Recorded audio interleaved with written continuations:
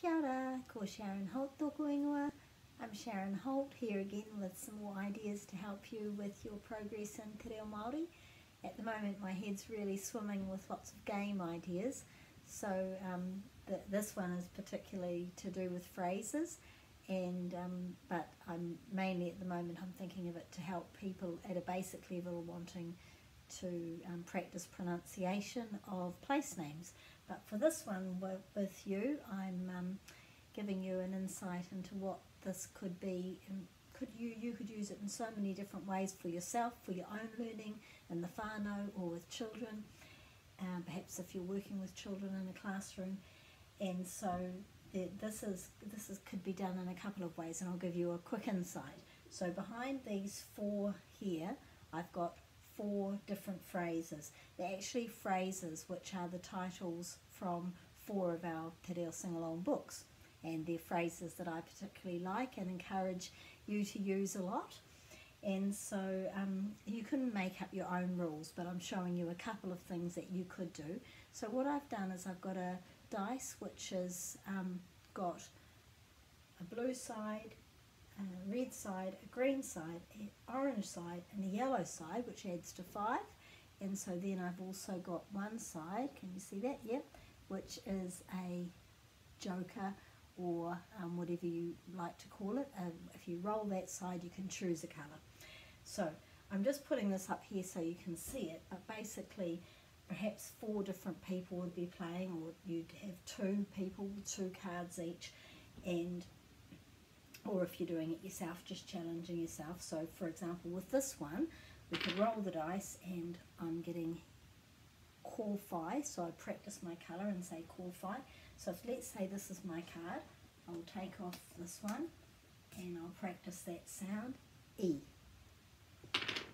Oh, I've rolled kōwhai for the next person, so they'll be this one and they're practicing their sound, which is nu, nu. So this phrase ends with nu, and this phrase ends with E. Whoops, you're getting yellow. Oh, there's a red. So whero. So go back to this one. So whero, there's another E. So we're practicing our colour names and our pronunciation of syllables. Oh, so we've got kakariki, this person's turn, and they've got re. So re, I wonder what that phrase could be. Re, so we're saying re, good for our pronunciation practice. Kōwhai again, so they've all been, well, we won't worry about these ones at the moment, but kōwhai, miss a turn. Kakariki, this one. Now this is a lot of clues. Whai something, so if you know our books you'll probably know what that one is, and you could maybe make a guess. Let's see what we get here. Oh, here's kikorangi. Kikorangi could be, if it's this person's turn. So you might be able to tell now what this word probably is. Ha, there, something new. So we're trying to spin a kikorangi, whero, or karaka. Kao. Whero. So this one is haere something new, and this is whai something e. Let's see if we can spin those colours. Oh, I've spun the joker. So this person's going to turn over this one, and their phrase is whai mai. So it could be a challenge to use this phrase during the rest of that day. And if we'd spun karaka, this person's one would turn over to be haere tonu. So haere tonu, keep going, lovely phrase to use, and whai mai, follow or copy the person who's speaking.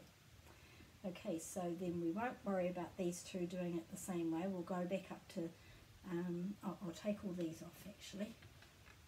Let's show you another example down here of a phrase while we're here. Mahi tahi, so that person would have been working to find that one, mahi tahi. And this one, mahi tahi as in teamwork, work together. And this one is me haere. So I've also made me haere, as in let's go. So I've also made these different colours to emphasise that we put a break after each vowel when we're pronouncing them. So the other way that you can do it is, let's say you've got 4 people playing, or 2 or whatever, is you're rolling the dice, and this time we've got karaka. So karaka is, let's say this person's playing with karaka and trying to cover up all the letters in whaimai, but that one hasn't got karaka. So the next one has to have a turn. Actually, we'll do this bottom line. So they haven't got karaka. The next one has got the joker with all the colours. So they're going to have to choose. Alright, I'll cover up ma. Ma. Not very well covered up, is it? Ma. And back to this person's turn. That's kakariki. So they're going to cover up re. So we're having a race to see who can be the first to cover up.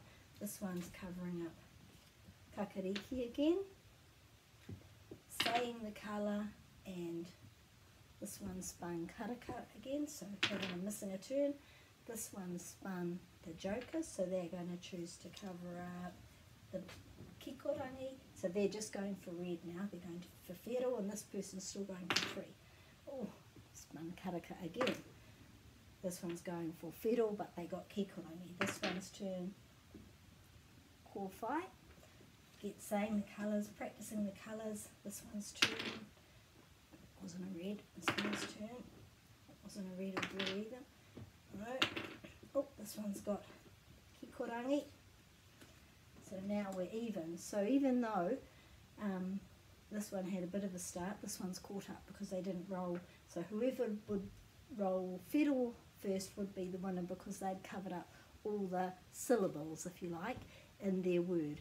So it's a good way to practice if you're trying to get used to using a phrase, or getting the family used to using a phrase. Good way to practice this to make a game out of it, and then this idea can be used for practicing pronunciation of place names as well. So I just thought I'd share that with you, because I've been working on that kind of thing at the moment. Perhaps you can take that further and make some ideas up to use with your children.